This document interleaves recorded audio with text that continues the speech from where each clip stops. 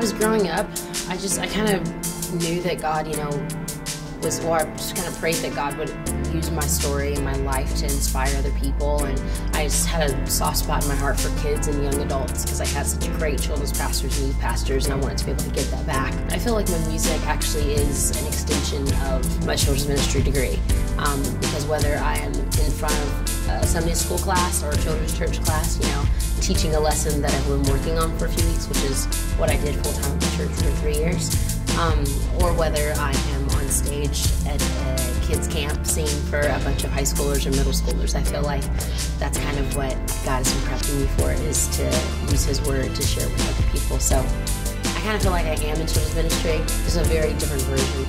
Hold Me was one of the songs, and it was the main song on the record that I didn't want anyone to hear. I was like, you know what, this is a very personal song for me, people aren't going to relate to this, and I kind of have realized now that people do relate with those vulnerable moments, they relate with the moments that you may not think you're going to connect. I got another little song for you guys.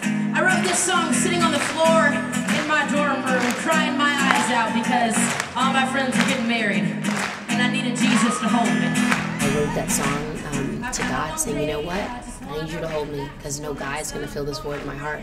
My identity is, it's beyond being an artist. It's beyond being a singer or an actor. It's beyond being a daughter or a sister or a friend.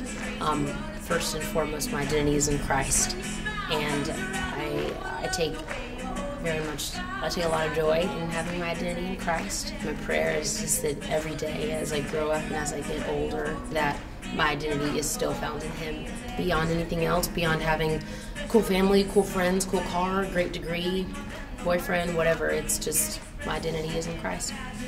I'm Jamie Grace, and I live loved. The way you hold me.